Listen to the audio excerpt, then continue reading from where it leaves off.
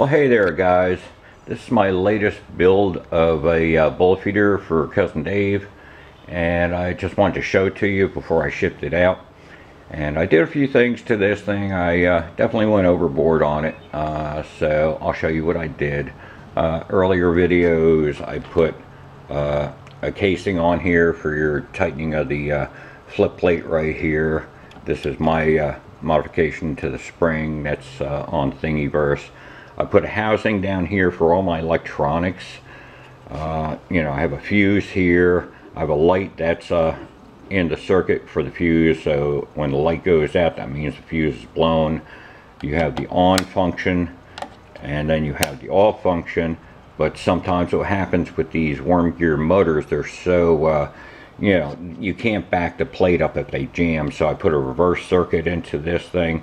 So off also is your reverse, but your reverse is controlled by a momentary button over here, and you just tap that and it would go into reverse to release a jam.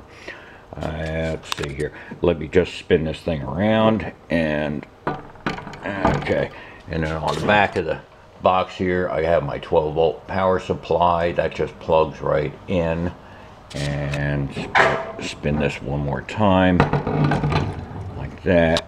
And then over here, this is where the limit switch plugs into. The stand itself, this will be mounted to the bench, and his star press will be mounted right in front of this. I did an offset so we can get this thing really close to the press itself, and the tube will hang pretty much directly over top of it. The less bends in the tube itself, the spring tube for the bullet feeder, the better. And the way I did that, this is a 1-inch square stock right here, and how I held that in place, these are a real bear to bend up. I had to get them good and hot and tap them in, you know, with a hammer on the vise.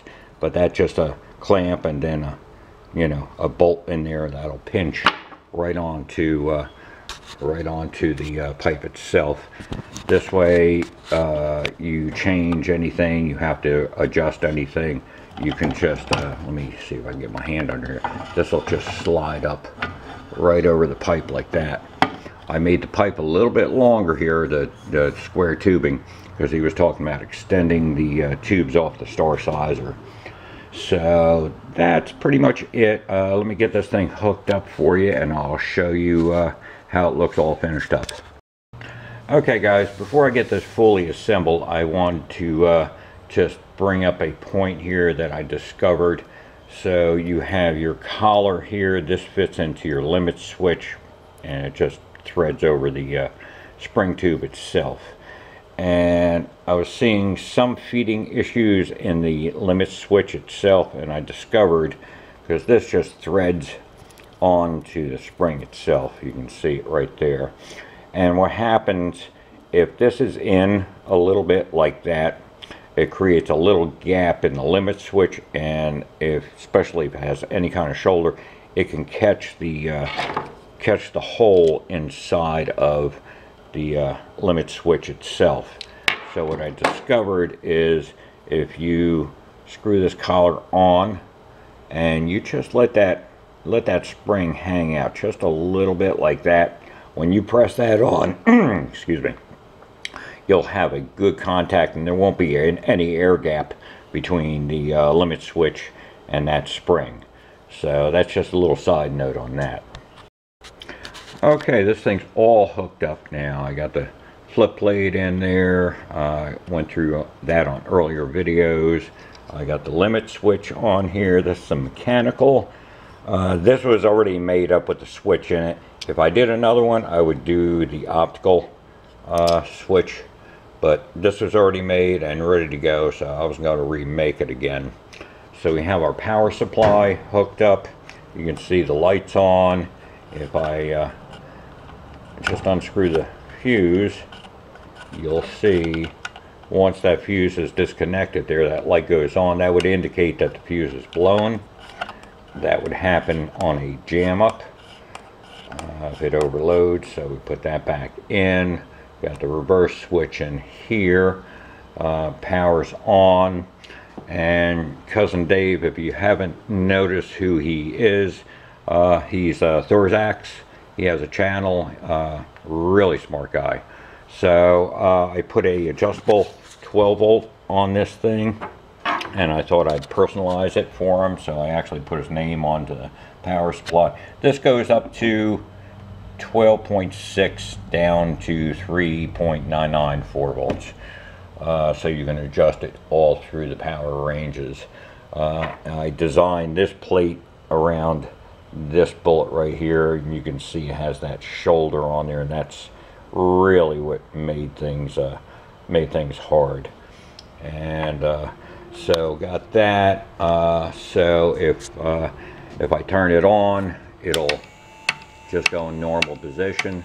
Now if I switch it in the off reverse position, and I have to hold this little flapper back when I do this, so I gotta try to do this one-handed here. And so I'm gonna hold this flapper back, and now I'm gonna tap that reverse switch so that it goes back. If you got a jam, really I would suggest that if you have an adjustable, I would just turn this all the way down to its minimum, and then reversed is a slower motion on this. So you can see if I do that now, it's a lot slower because you only want to tap it a little bit to release it from the hole. So that's pretty much it.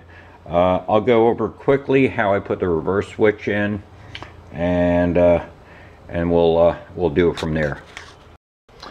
Okay, this is how I put the reverse circuit in here. So I got a little sketch here. This switch right here, it is a double pole, double throw switch.